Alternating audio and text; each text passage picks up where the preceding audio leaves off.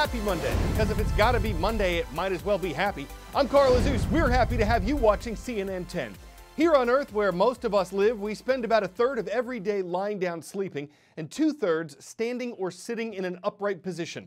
That's not really how it goes in space, when people are weightless and the zero-gravity environment causes more fluid to shift to the head. Faces get puffy, legs lose volume and appear to be smaller. Many astronauts have complained of eye and back problems after coming back down to Earth and its gravity. And now scientists say they've discovered some new risks with long-term spaceflight. A study published recently in JAMA Network Open, a medical journal, examined 11 healthy astronauts who'd been on the International Space Station for 6 months. 8 of them had unusual characteristics observed in their blood. For instance, 6 of the astronauts had either stagnant or reverse blood flow from their heads. The lead author of the study says he doesn't know if that's actually harmful. The blood's still leaving the head through other pathways, so flowing backwards through a jugular vein may not be dangerous. But he says it does show a change in how blood moves through the body while in space. Another issue the study found was blood clots. One astronaut had one. Another showed signs of a partial blood clot. That is potentially harmful, as the clots can block the flow of blood to the lungs. The astronaut who had one was treated for the rest of the spaceflight and made it home safely. What does all this mean? Well, one researcher says these issues have probably been occurring since humans first ventured into space, and that they would likely resolve themselves when astronauts came back down to Earth. Knowing about them now gives doctors something else to monitor when people leave our atmosphere. All schools are shut down today in the East Asian city of Hong Kong. Some university campuses there have become rallying points for protesters who, among other things, have called for more democracy in the city. Hong Kong is a special administrative region of China, meaning it has more freedoms than the mainland. But those who've been protesting for almost 6 months now are concerned that China's communist government is increasing its power in Hong Kong, and they see Hong Kong's government and police as being aligned with China. Over the weekend, demonstrators at Hong Kong's Polytechnic University targeted police with gasoline bombs, bricks launched from catapults, and bows and arrows. One arrow hit an officer in the leg. Authorities fired water cannons and tear gas at protesters, and police say that if the demonstrators continue to use weapons, they'll respond with minimum force, and if they have no other choice, live ammunition. The violent clashes between police and protesters in Hong Kong, turning university campuses into scorched battlegrounds.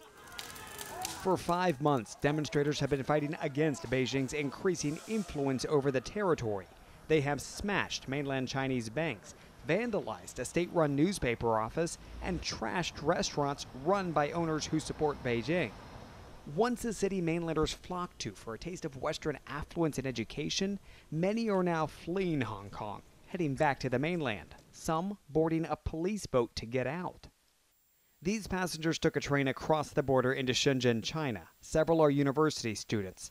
The violence abruptly ending their semesters, greeted here with signs like this one. It reads, "We are one family. We are with you." The young man holding it, asking we not show his face, fearing retaliation. He tells us his company sent him, offering temporary housing to mainland Chinese students leaving their Hong Kong universities. We want to help to ease their situation a little and give them some warmth. Hotels in Shenzhen are rolling out the red Welcome Home signs. The Communist Youth League, run by the Communist Party of China, among the first to step up to assist with the growing exodus of young people. Pro-Beijing private businesses and alumni networks from Chinese universities also helping the students find a place to stay. It's ridiculous. This mainland student tells us she left the Education University of Hong Kong after administrators canceled classes last week. She, like everyone we spoke with, fearful to reveal her identity, experiencing a mix of emotions: fear, confusion, uncertainty, even resentment towards the violent protesters. They just try to destroy the normal people's life, and it will influence our graduation. So really unhappy. Back in Hong Kong, we found other mainlanders like Charlie, staying put for now. I think mainland students are scared, are worried, but I have to say that I cannot see many mainland students targeted by those protesters or bullied by those protesters, or they are local classmates. But his mother still worries. After seeing the images of destruction, she traveled from the mainland to Hong Kong to check in on her son. Charlie says early on in the movement, he actually sympathized with the demonstrators. I changed my mind. They need to reduce the violence. Violence that's led to this. Campuses that once promoted dialogue, left near empty, shattered, charred. Residents now cleaning up, wondering what will ignite next. David Culver, CNN. 10-second trivia. Which of these port cities is located on the coast of the Adriatic Sea? Venice, Italy, Palermo, Italy, Barcelona, Spain, or Istanbul, Turkey? Though all these ports are located in the Mediterranean region, the only one on the Adriatic Sea is Venice. And it was a strong storm system in the Adriatic that contributed to another high tide in Venice on Sunday. The waters rose to about 59 inches in the lagoon city, which is considered an exceptional high water mark, but it's still well short of last Tuesday's peak of more than 73 inches. Forecasters don't expect they'll get that high again over the next few days. High tide on Saturday was actually welcome relief for Venetians struggling with the worst flooding in half a century. It filled historic St. Mark's Square, but was not enough to do more damage than already done. This cafe, opened for the first time since Tuesday's high water mark, sent more than a foot of water inside, enough to break the dishwasher and the fridge.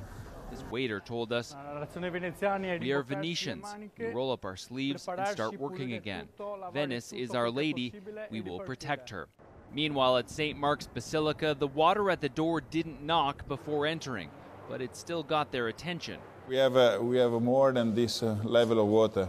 It's not uncommon for water to enter the outer atrium. There's even a special drainage system to handle it.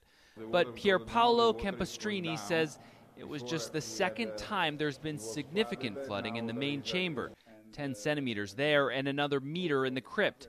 The water came and went quickly, but the salt in the water stays in the 900-year-old walls much longer, eating away at the marble and brick near the floor and even on the mosaic ceiling. And that's the damage. Just down the canal, you can still hear the sound of music at one of the most important conservatories in Italy. But the orchestra is being conducted by students and volunteers working to dry out some 50 meters worth of bookshelves that ended up partially submerged. But why were they ever on the ground floor? This could have been easily prevented. It's the first question. But the problem is that we had with this floor of the first floor was not strong enough to keep the weight. So that's why we had to move them downstairs. The most valuable books and manuscripts are being packed up, sent away to be frozen to stop the fragile, historic pages from deteriorating. They'll only be thawed out when the conservatory has the money to restore them, not anytime soon. Back at St. Mark's, they're preparing for their first Mass in almost a week, praying the worst has come and gone as they wait for what's forecast to be another exceptionally high tide on Sunday.